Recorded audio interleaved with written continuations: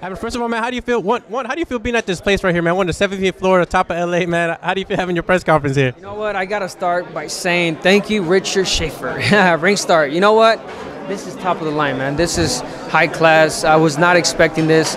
We are on the top floor. Man, look at this. This is really, really elegant. I like it. I was not expecting this. You know, I'm the main event in this card, and I really got to thank him, Mr. Al Heyman, everybody who made this possible. And I'm really, really blessed and honored to be part of this. I know you've been in the gym. I've been to see you, man. How anxious are you to get back in the ring? And is the layoff, well, not the layoff, but the time in between, is it going to hurt or help you going into this fight? It might hurt. We don't know. There's times, you know, you don't see it. Like, good example, my teammate, Mikey Garcia, he was off for, what, 2 years? 2.5, bro. I didn't see any ring rust whatsoever when he fought this last time. He came back strong. Why? Because he was active. He was in the gym. He was sparring mostly every day. He's the kind of guy that likes to spar. That's the case on my side. You know, I've been training this whole year for a supposedly fight, you know, since March, April, June. Fight didn't go through. I was supposed to fight, well, not supposed to, but I got word that I was supposed to fight in October. I was getting ready for that too. So here we are now, December. It's done. It's sealed. Here we are, press conference, and I've been active, bro. I've been sparring, as you know. You've gone to the gym. I've been training.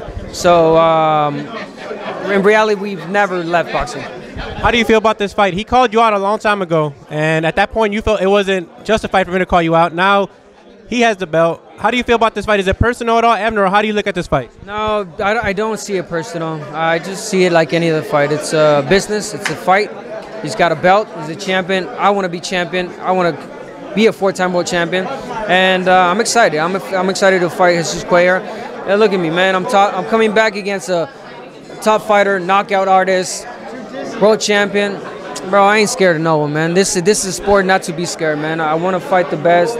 I want to showcase my talent, and that's what you guys are going to see. This is a new chapter for me. This is a new chapter with the new coach. I've been saying it over and over, I know, but I haven't had the chance yet to show you guys what Robert Garcia has helped me with, and you will see it come December 10th.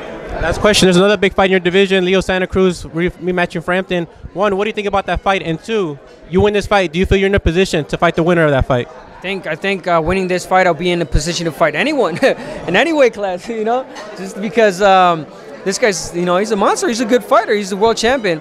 And again, I'm not fighting just anyone. So with that said, I think definitely we need to, we have the privilege, we might have the honor to fight the winner of Frampton, Leo Santa Cruz too. What do you think about that fight? Who wins that? Abner, you've been in the ring with Leo. It's a fight. We saw the first fight. It was a close fight. I thought definitely Frampton won for sure.